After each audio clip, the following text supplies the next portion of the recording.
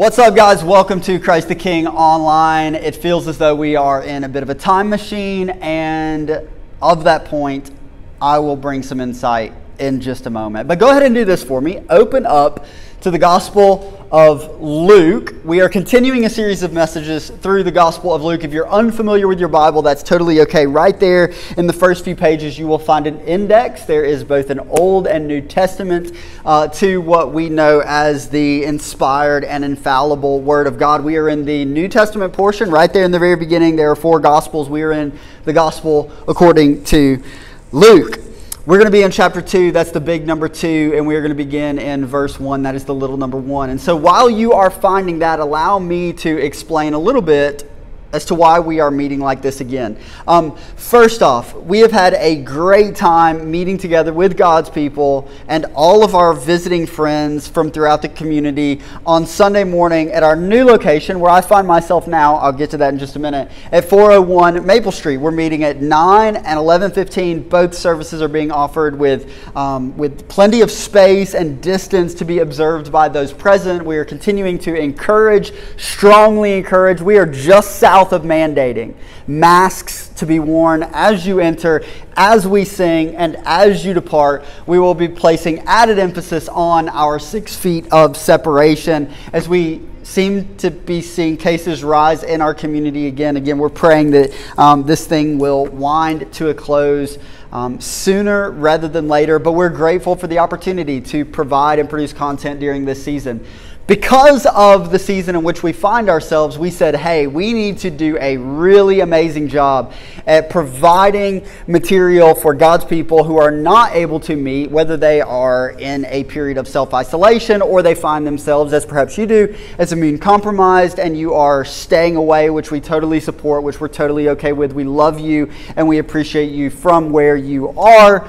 We wanted to provide something for you to come around on Sunday morning. It was taking us a little bit of time to get those messages put together and put out. So yeah, this is what we're doing now. We are here. I am here again, alone on a Saturday in our new space.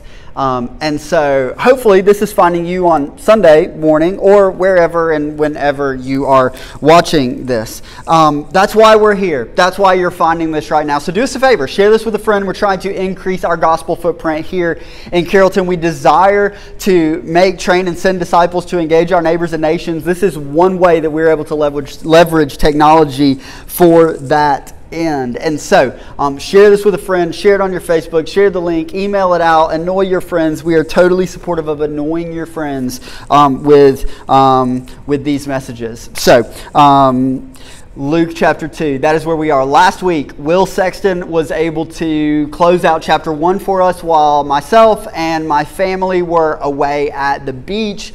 Incredible week of relaxation and reading and fun with the family. And so excited to be back here with you guys tomorrow, or again Sunday, right? Whenever. But yeah, excited to be back and excited to be transitioning into chapter 2. Last week, Will focused on the birth of John and the prophecy of Zechariah. This morning, or this afternoon, this evening, whenever, it takes some getting used to. You're watching this. We are going to be focusing on the birth of Jesus before, in coming weeks, coming around his presentation at the temple, followed by his activity in Jerusalem for Passover as a 12-year-old. And so you should be with me now in Luke chapter 2. We're going to begin in verse 1, and we are going to be reading through verse 21. So Luke chapter 2, verse 1, reading through verse 21.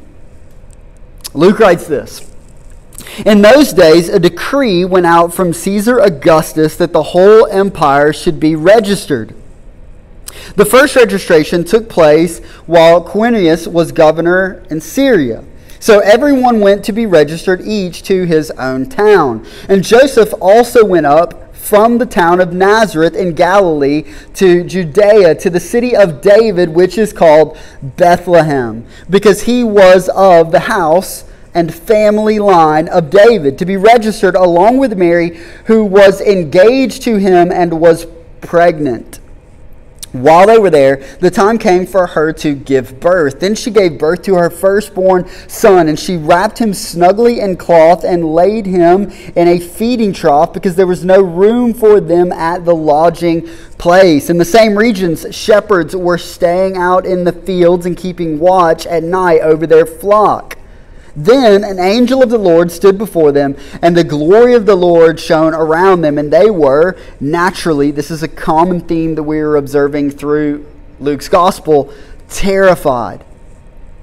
But the angel said to them, again another common theme, "Don't be afraid, for look, I proclaim to you good news of great joy that will be for all the people. Today a Savior, who is Messiah the Lord, was born for you in the city of David. This will be the sign for you. You will find a baby wrapped snugly in cloth and lying in a feeding trough." Suddenly there was a multitude of the heavenly host with the angel praising God and saying, "Glory to God in the highest heaven, and peace on earth to people he favors."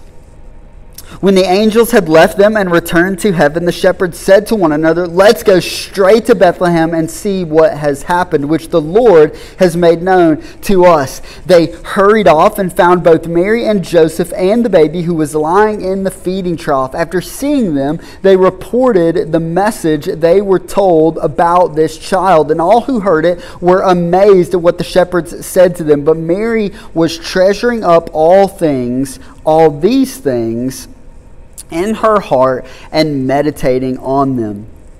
The shepherds returned, glorifying and praising God for all they had seen and heard, just as they had been told.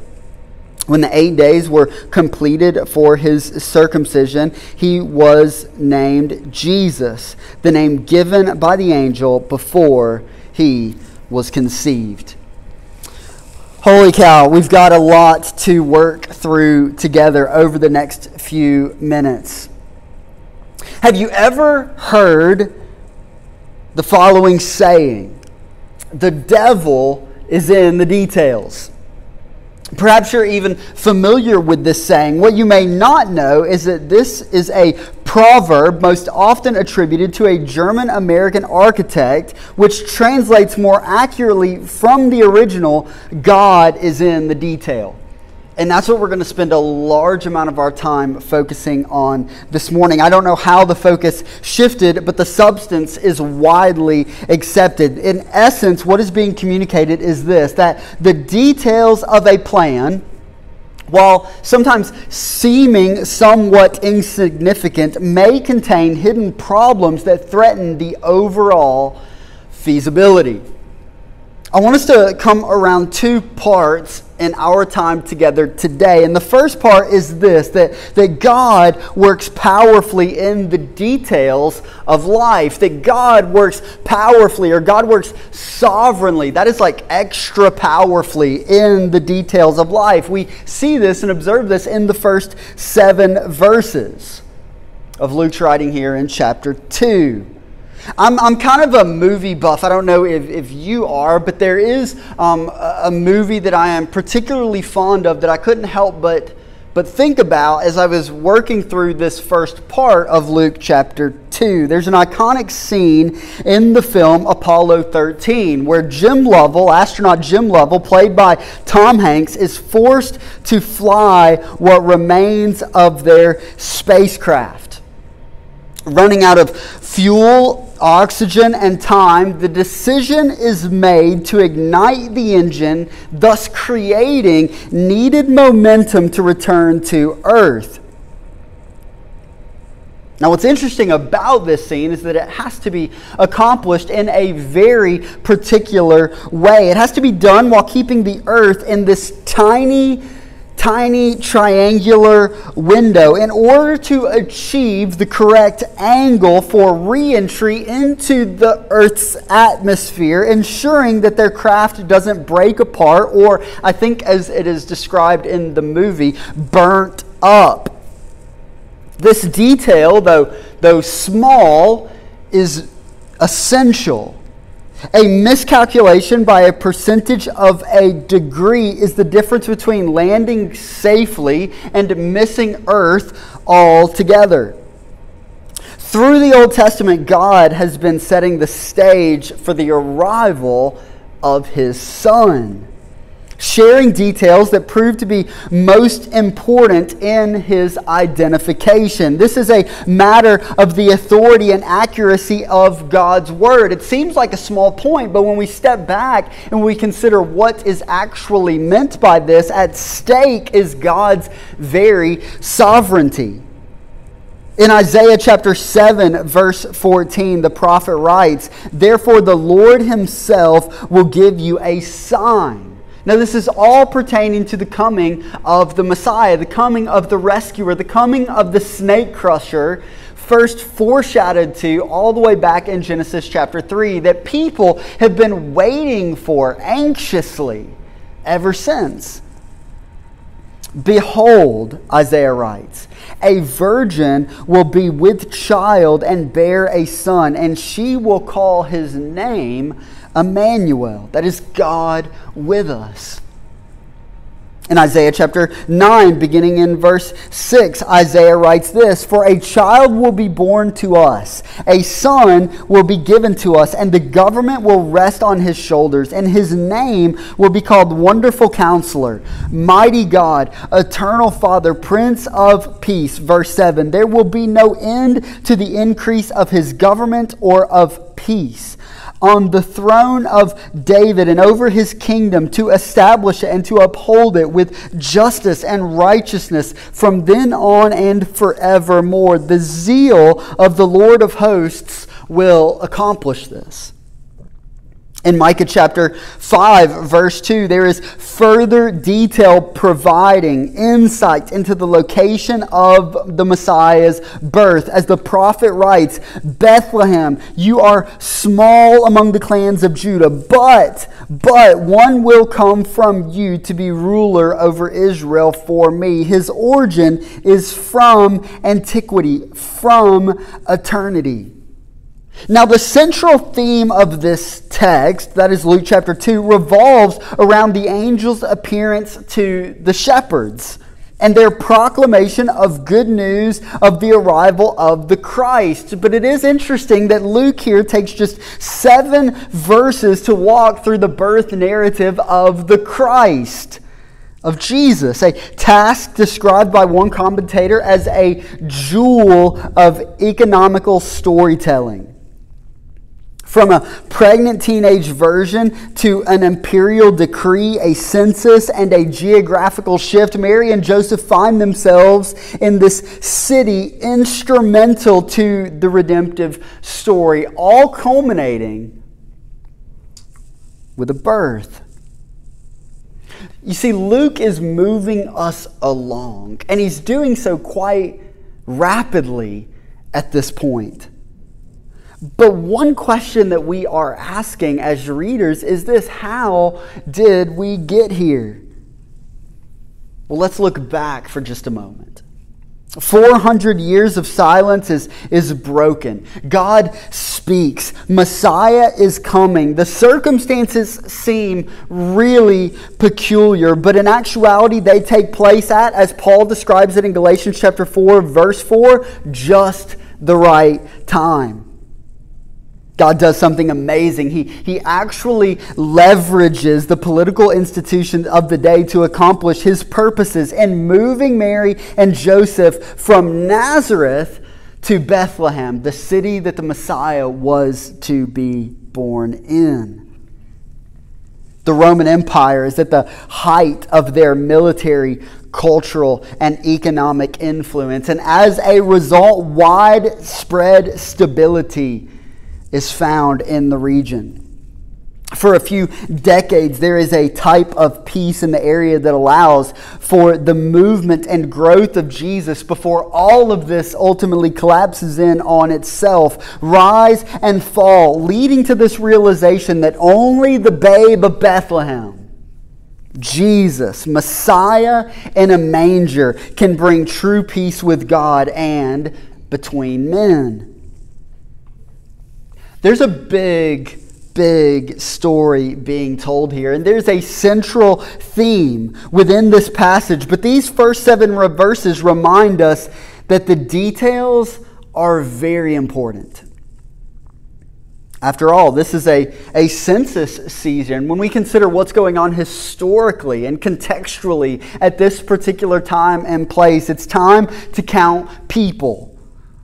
Census season is the means of record keeping, taking place every 14 years, designed to assess taxation and military service. And it just happens, and happens is a very big happens here. It just happens to fall at the end of Mary's pregnancy, requiring this young couple to travel to the city of David. Why? Well, so that the prophecy would be fulfilled the way that God said that it would. The way that He shared and the way that He spoke through the prophet Isaiah. The way that He shared and spoke through the prophet Malachi. Why does this matter? Well, let's break it down into 2 parts. And we're considering heavily application here. Why does it matter that God orchestrates these details the way that He does leading up to the birth of Jesus?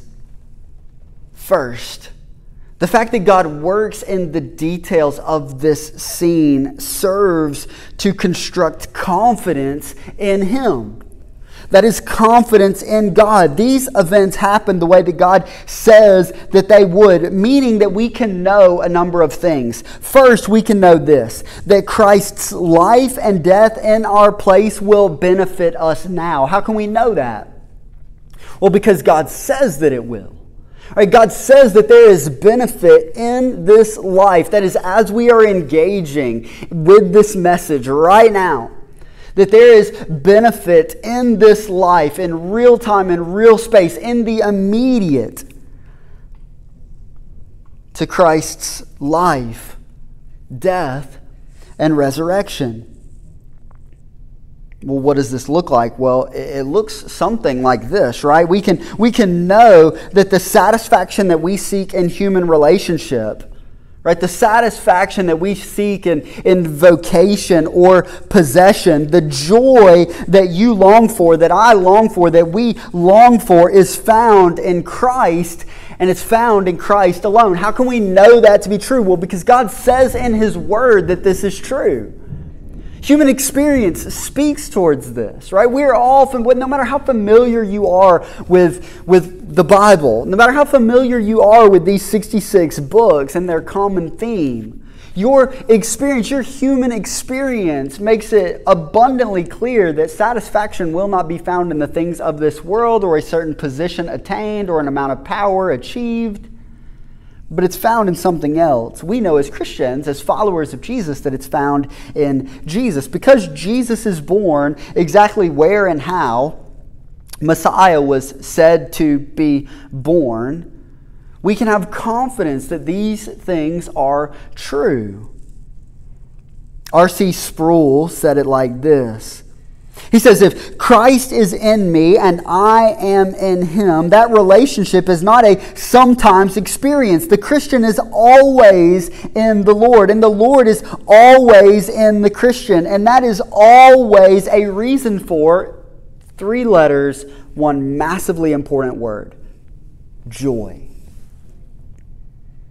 Even if the Christian cannot rejoice in his circumstances, which of course we know there are seasons in which our circumstances and our joy don't seem to be as tethered as we would desire them to be. If he finds himself passing through pain, which we are all familiar with, sorrow, which we are all familiar with, grief, he still can rejoice in Christ. We still can rejoice in Christ. We rejoice in the Lord. And since He never leaves us or forsakes us, we can rejoice always.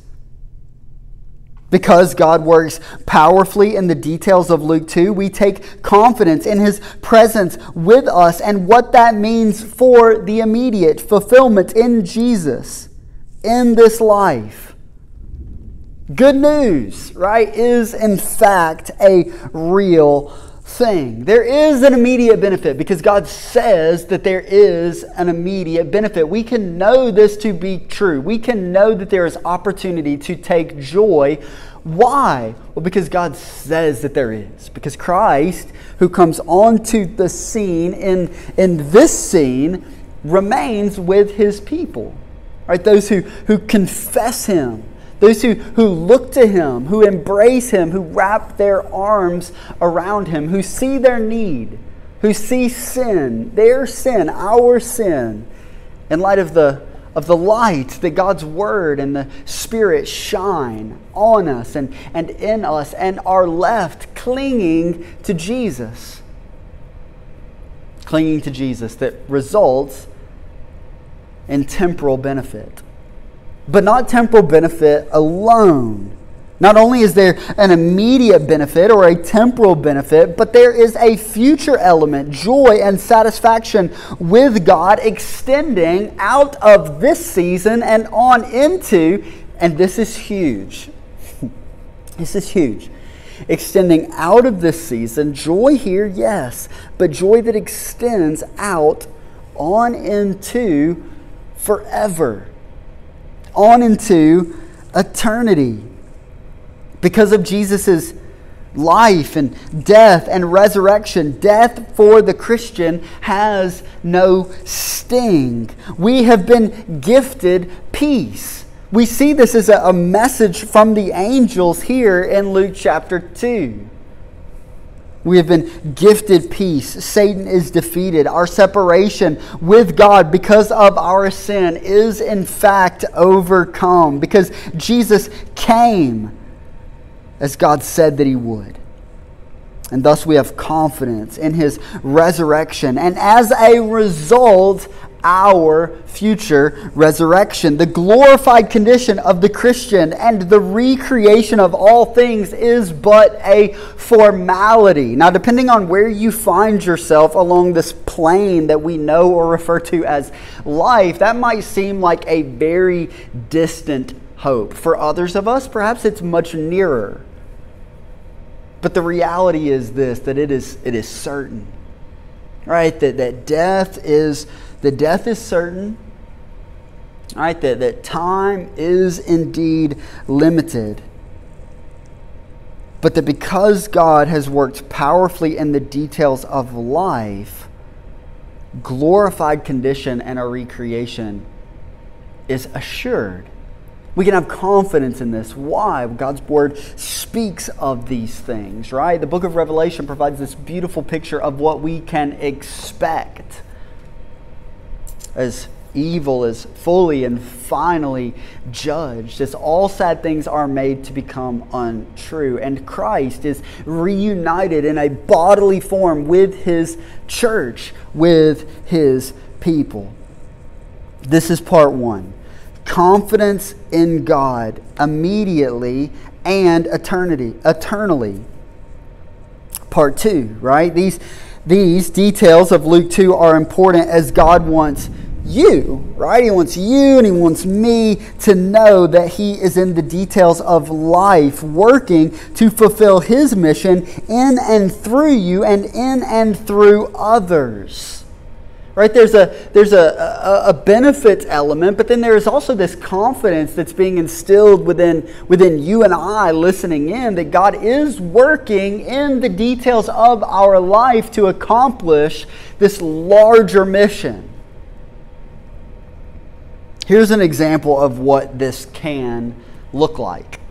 Like Courtney and I, as many of you know, have been in the process of moving out of our home that we lived in for 5 years. We actually closed last Wednesday.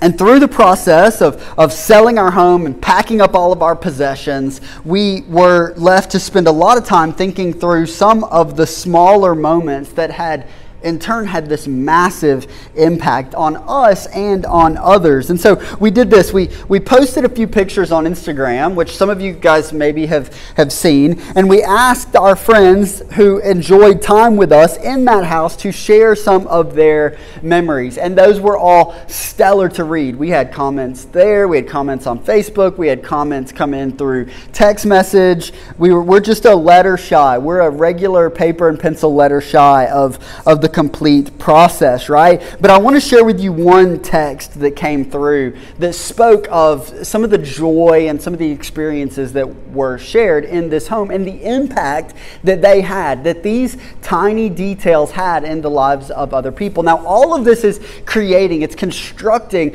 confidence from you and I that God is working in the details of life to accomplish this grander mission. Ultimately, the glorification of Jesus as more and more people are transformed into His image, gifted faith, and as a result, confessing Christ. This was a text. Let me get to the point, right? This was a text. I'm not going to give any names away here. Robert Moody, who shared this with us this past week. Fall 2016. Me and Anna Green, or Anna Jones at the time, were helping you make the video for Gospel Community in the transition phase, and Judah was sick. So the video took a long time. I still remember this. Our son Judah has been not sick like hardly ever, and this was one time that he was sick, and we were in the process of trying to shoot this video to put out. It was kind of a disastrous moment, but again, impactful. Let's continue reading through and exegeting Moody's text. The video was taking a long time. He said, I also made dinner plans in which my girlfriend was picked up by my best friends who she had never met. I got to watch you handle a sick kid for the first time. I saw you laugh, and I saw Courtney cry. I enjoyed the company while watching Judah and came up incredibly short in a fairly new relationship in a way that my friends still won't let me forget about. Thankful for memories, friends, and immense grace, to which we say amen and amen. Now, what's the point here that we're getting to? Because remember, we're just working through the details. We're really talking about the movement of Mary and Joseph out of Nazareth and into this very important city of Bethlehem during this very interesting time and season in history. Here's the point, connecting back to Moody's text here, right? This was a small moment. This was a small moment amid a sea of moments. Some which seemed much more important to us than this one. But this was something that God used in a beautiful way. This was something that God used to teach, right? To teach about who He is and the way He cares for us and the way that following after Jesus and believing in the gospel of Jesus transforms the way that we go through any and every situation and circumstance. Something that God used in a beautiful way. These details are like this. They're like dealing with sick children around friends, right? They are like simple conversations with your neighbor across the driveway or across the fence. There are these brief moments of intentionality or genuine interest in the life of the barista at Starbucks. The brief moments, right, in which you have interaction with a couple of kids whose car break down and you help them push it off of the road, which is a real life example that I was engaged with this past week. And these kids better come to church, right, or at least love and know and worship Jesus as a result. These are conversations and acts of grace that are inspired by grace and this unwavering belief that God works in the moments like these. These details shared by Luke, man, they seem unimportant. They seem small moments in a sea of moments, but clearly Clearly, these are details that God uses in an incredible way to alter the course of history. You see, we have to get this. Now, we're culminating with this idea, and this is all centering around simple movement. Nazareth, census, no room, babe in Bethlehem, Messiah in a manger. We're all centering on these ideas right here. We have to get this. We have to see. We have to believe, we have to embrace confidence that God is in the details.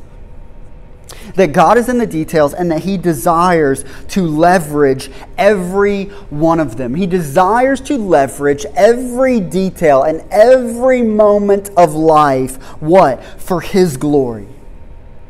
For His glory, no matter how small or insignificant they might seem, leading us to an increased knowledge of Christ. Knowledge that as we survey the remainder of this scene inspires worship. At this point, we have set the stage for the transition into the city.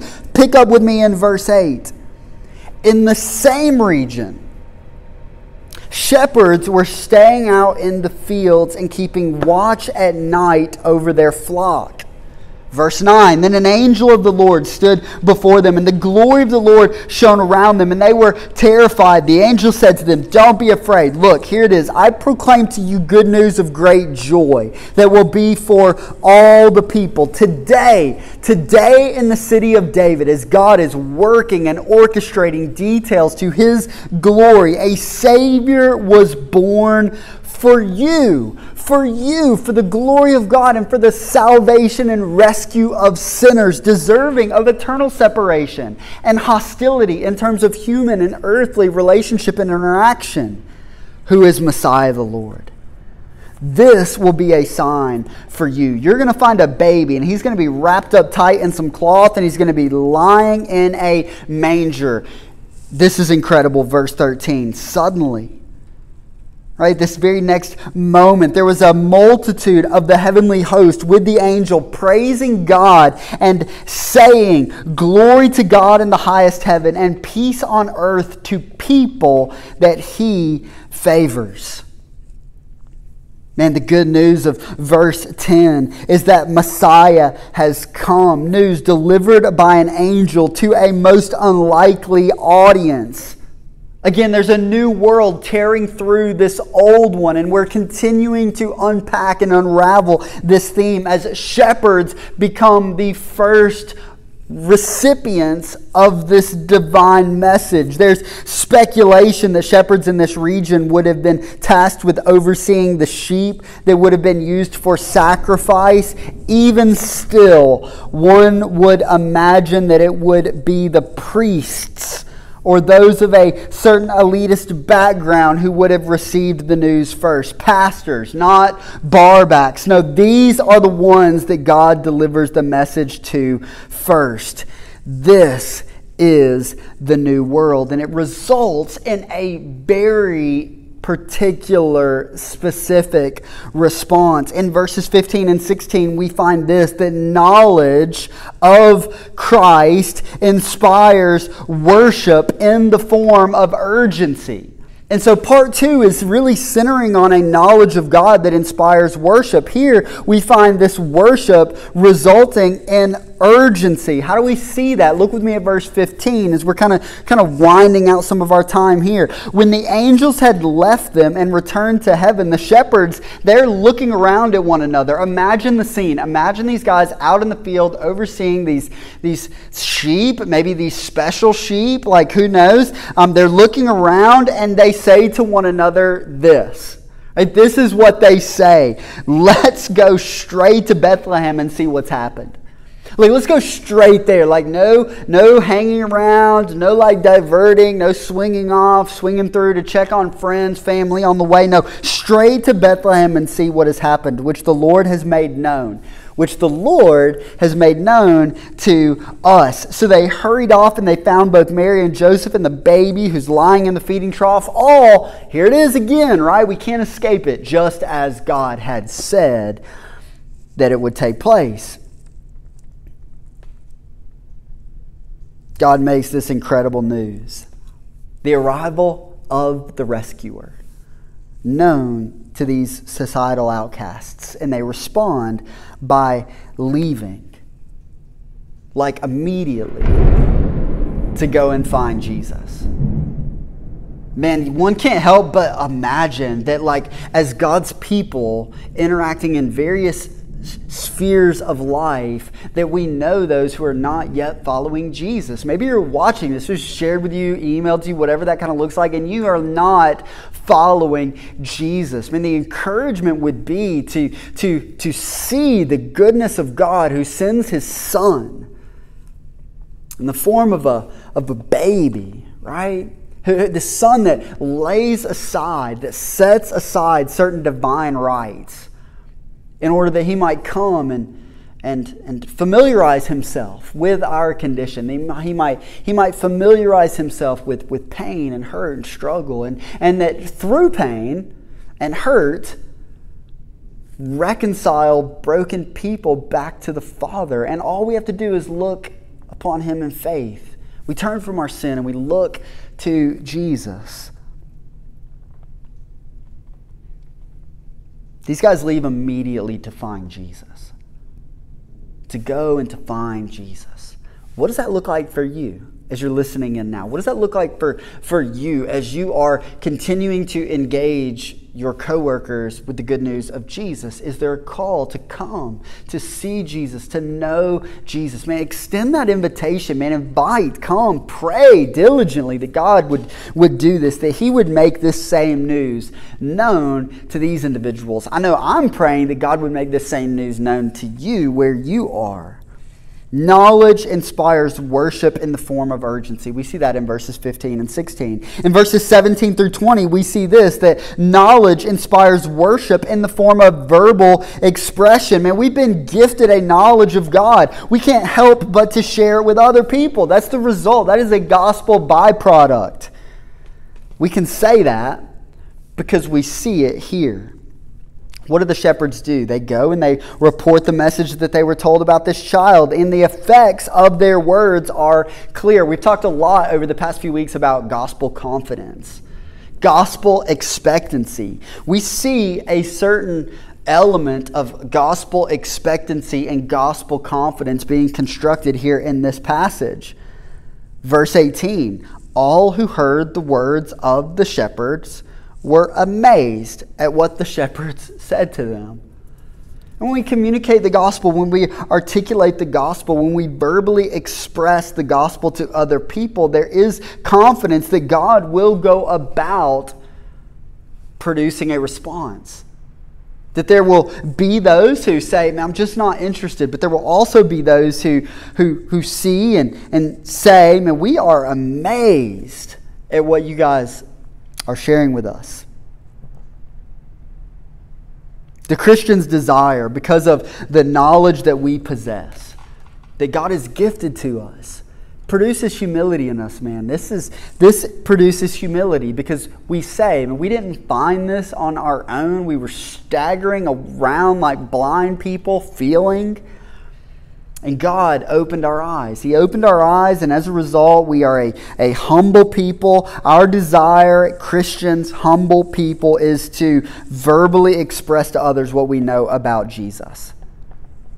We express it to others, we pray, and we expect that amazement would in fact be an after effect. As with the shepherds, we're encouraged towards eagerness and urgency to go, to see, to share. As we have been gifted the gift of sight. So I want to close with this. I want to close with this. I want to ask a question. As we consider how Luke would have us to respond to what we see here. I think what Luke would desire, and this is very similar to some things that we've said over recent weeks, is this, that we would seek Jesus. We would see Jesus and celebrate Jesus, not only at conversion, but in every moment of every day. We made a very similar statement to this just a few weeks ago. We do this in a couple of ways, right? We do it in the Word. We do it as we engage God's word, as we open it, and we feast on it, and we grow in a knowledge and appreciation of Jesus. When we grow in relationship with Jesus, we do this in prayer, and we do this as we meet with other people who belong to Him. And so let's close with this idea, and then I want to read a statement from a book that I enjoyed on the beach this past week. I think there's probably still sand in this guy falling out on me. Man, let's be eager and diligent as we grow in an appreciation and celebration of Jesus. Let's be eager and let's be diligent as we grow in a celebration and an appreciation of Jesus. He who is named Jesus, verse 20, the name given to him before he was conceived. From beginning to end, God is working in the details. Let us have confidence that God is working in the details of our lives. God works in the details. Thus, we can have confidence. We can have confidence that there is real benefit to following Jesus in this life, that there is joy and satisfaction to be found, but it is to be found in Jesus alone, ultimately. Right? Let's have confidence in this, right? That there is an eternal joy that awaits those who look to and trust in Christ, right? That we get eternity and this life in the deal. That is the good news of following after Jesus. We know Jesus, we enjoy benefit and relationship with Jesus, and then we get to be with Jesus forever. And that is really awesome. And then the second part is this, right? The second part is that there is a confidence that you and I possess that God, working in the details of our lives, is moving people towards a knowledge and appreciation of Him as well. That He uses us and He uses other people to shape us and to form us as He uses us to shape and to form others. And then lastly, right, we talk about ways in which we respond in worship, right? We see that a knowledge from God, of God, inspires worship. Worship in the form of urgency and worship in the form of verbal expression as we look to the shepherds here for a bit of insight. I want to close with a reading. A reading from J. Kim's book, Analog Church, which is stellar. It's incredible. I'm over my time, but I'm going to share this with you guys and then we're going to round out. I would encourage you to get this. I would encourage you to read this. I think it's really practical. It's really applicable for this season in which we are engaging, even now with so much digital content, to understand the importance of being together with like real people, right? And what that kind of looks like. Now, he's talking a lot about worship in this chapter, and this is what he has to say about worship. And again, this is tying back with some things that we said a few weeks ago, right? And it has to do with like our whole body participating in worship. I'm going to read to you. Some of you guys, I'm going to lose you at this point because it's like a paragraph or 2 or 3 or 7. So, but hang with me if you can. I think it's worth it. In the original Hebrew and Greek texts of the Bible, worship explicitly communicates a whole body participation in reverent response to God. There's a response, right? There's a response to God, a reverent response, and it is so referred to as worship. Worship implies bowing down, right? Kneeling low with heads on the ground, drawing near and kissing the hand, etc. All acts of adoration and allegiance. All acts that require participation with one's entire body. Rewind, time machine again. You can check this out. We said the same thing like 3 weeks ago. And so there's a lot of common theme here in the first part of Luke. It's no wonder then that in his letter to the Christians in Rome, Paul instructs us this way. Therefore, I urge you, brothers and sisters, in view of God's mercy, to offer your bodies, your whole bodies, as a living sacrifice, holy and pleasing to God. This is your true and proper worship. That comes from Romans chapter 12, beginning in verse 1. The original Greek form of the word bodies here is soma, but there are a variety of Greek words for body, and on a sliding scale, soma covers the most ground and is most comprehensive. It means more than simply physical flesh.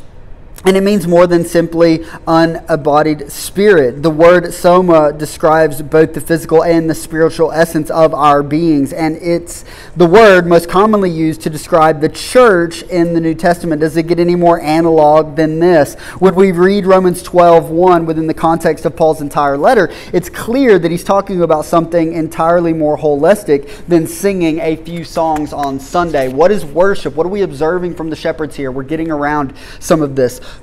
Paul says, right, this call to offer our bodies as living sacrifices is a direct response to the acknowledgement that God is at the center of it all. In the passage that precedes this description of true and proper worship, Paul reminds us of these truths. Oh, the depth of the riches of the wisdom and knowledge of God, how unsearchable His judgments and His paths beyond tracing out. Who has known the mind of the Lord, or who has been His counselor? Who has ever given to God that God should repay them? For from Him and through Him and for Him are all things. To Him be glory forever. Amen. This is Romans chapter 11, verses 33 and 36. It sounds a lot like what we hear from the angels in this passage. Ponder for a moment. From Him and through Him and for Him are all things. Singing songs is a wonderful expression of worship. Yes and amen. But it is clear that songs alone are not enough. Certainly not when we consider that worship is a response to the vast, incomprehensible idea that all things are from God, through God, and ultimately all things are for God. God sends His Son Jesus to save us. For you, this news is being delivered as the message of the angel to the shepherds. For you, He is coming. And it is all ultimately for God, His glory. All things, not just music, not just singing, all things, our time, energy, resources, hearts, minds, bodies. This is worship. So then, is it any surprise that from beginning to end, the Bible's understanding of worship is whole body participation? If all things are from God and through God and for God, the logical appropriate response would be to give all of ourselves back to Him, whole body participation, which acknowledges that none of this is from us, none of this is through us, and none of this is for us. God is the centerpiece, the main event, the bottom line, the beginning and the end, the first and the last. And as such, He deserves everything we have, not just a few songs, not just our attention for a few brief moments during a sermon, the time that you have engaged this morning, man, but everything. Heart, mind, and body. Jesus gives us new minds. The Spirit provides us with a knowledge that results in a giving of ourselves and our everythings to God. And so let's do this. Let's close out our time as we are observing God being given in the form of Jesus. Jesus, who would give Himself as the ultimate and final sacrifice to rescue us and to redeem us. Let us pray that through the power of the Spirit, as we observe the example of the shepherds here, as we observe ultimately the example of God the Father, God the Son, as we consider the redemptive story, that we too would follow suit and that we would give our everything to God in the form of worship. Let's pray and ask God to do this work in us, to inspire this work in us. God, we are grateful for time to be engaged in Your Word. We are grateful for the sending of Jesus. We are grateful for the message of good news and peace for those in whom You are pleased. We know that we are not naturally pleasing, that we are in need of clinging to Christ, to being cloaked in His righteousness in order to become pleasing, in order to be received, in order to be forgiven. And so we're grateful that You have gifted knowledge, that You send Your Son and that His name is Jesus, and that You are working in the details of this scene. This instills confidence in us and for us that You are working through the details of our lives for our good, for the good of those around us, and all for Your glory. Help us to get this so that we too might, as we grow in a knowledge of You and what You are doing and how You are working, give all of ourselves into worship. That we might practice urgency, and that we might lean into and offer verbal expression in light of the knowledge that we have received, in light of the grace that we have received. And it's in Jesus' name that we pray. Amen. Amen.